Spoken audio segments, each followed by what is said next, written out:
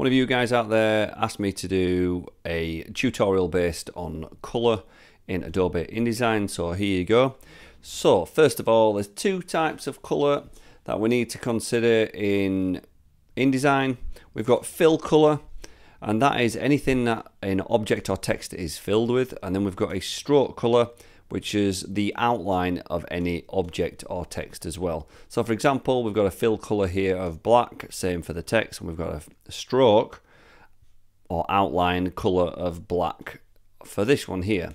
So let's start changing some colors, and you should be able to see how easy this is. First of all, we're going to be using the Swatches panel, we're going to be using the stroke panel. To get the Swatches panel, go to Window, Color and Swatches, and to get the stroke panel, go to Window and then Stroke, and then you've got both of those panels available to you as well.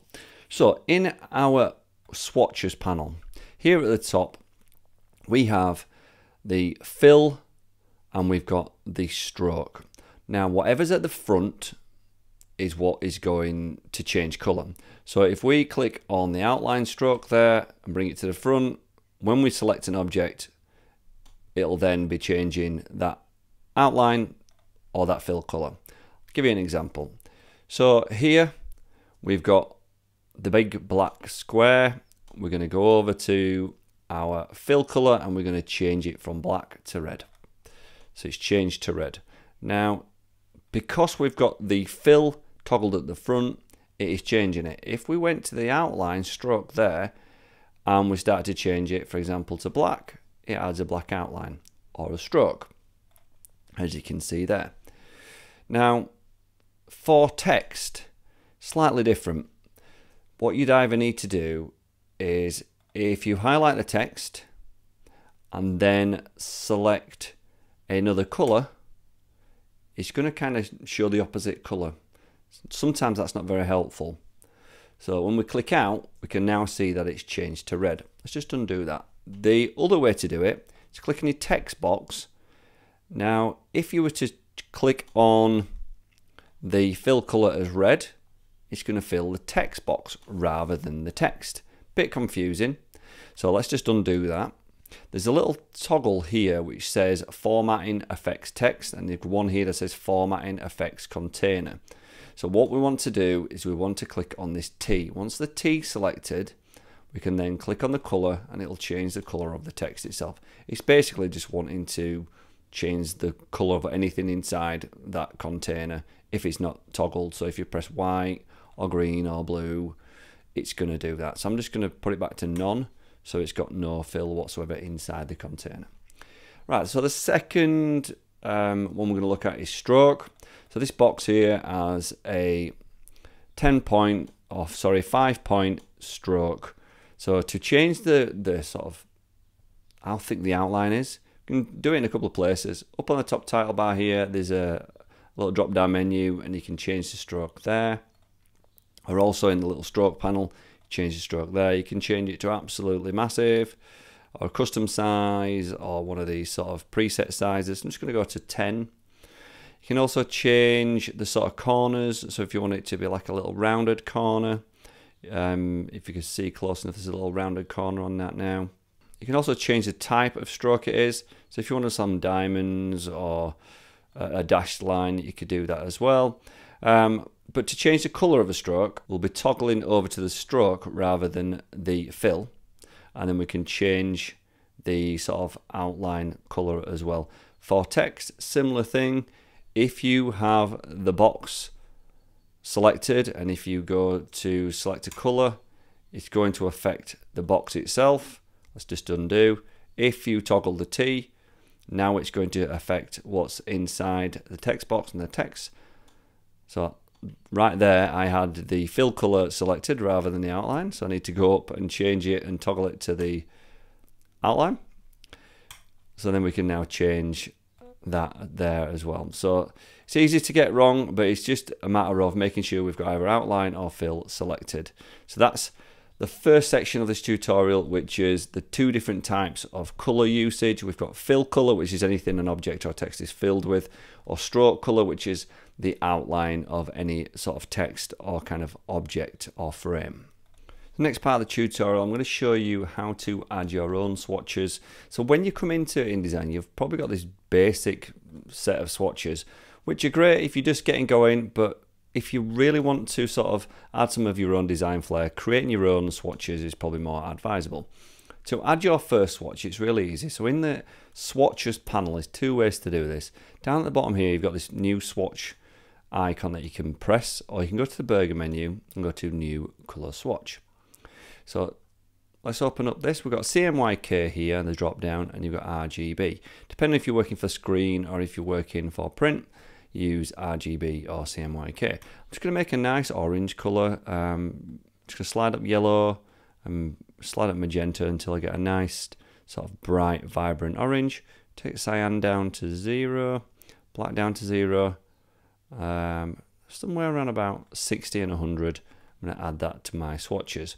Again, you can continue through and add some sort of subtle sort of purple colours, blue colours. I'm just going to add one or two like different colours until I'm kind of happy with that. Okay, so I've now got some additional colours added. So here on the screen is basically the basic colour palette that you get. So I'm going to change a few colours around. So we've got this one here. I'm going to change the colour to my new orange colour. I'm going to hit orange, and then we've got our fill colour there. Again, I'm going to add this sort of pinky purple and sort of more of a purple. So I've got my three sort of colours here that we've created as a swatch. Here's the purple, which comes with the sort of basic swatches. And if you wanted to do some tint swatches, I can show you an example of why a tint swatch would work. I'm just going to put a background all the way across, and I'm just going to add the purple, sort of purpley blue in the background, and then I'm going to go to tint, and I'm just going to put that down to say 10%.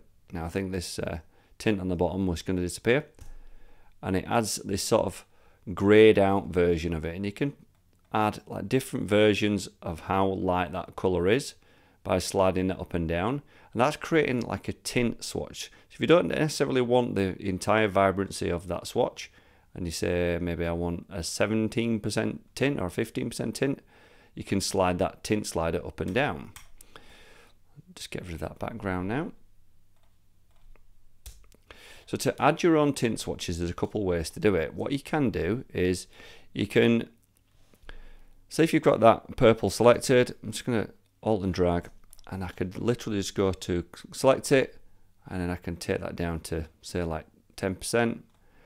And with this box selected, I can go to the burger menu and go new tint swatch, and it'll automatically put that 10% into this field at the bottom. You click add, and it'll add a tint swatch to your swatches panel.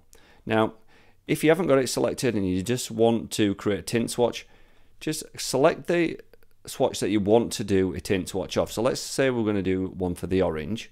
I'm going to select the orange, then we're going to go to the burger menu and go new tint swatch. Now what it has here is it's got it at 100%. So let's just slide that down to say 50% or 40%. 40%. There we go. Press add, and now that's added that to that as well. So let's just see what it looks like.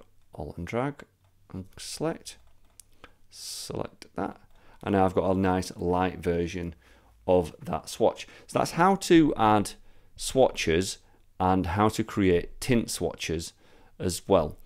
If you're looking to use hex colors and RGB colors within your color swatches, here's how to do that. You go into the drop down menu and go to new color swatches and go to RGB, and here at the bottom you've also got this hex code here. So I know FFD 100 is the yellow I use in my logo.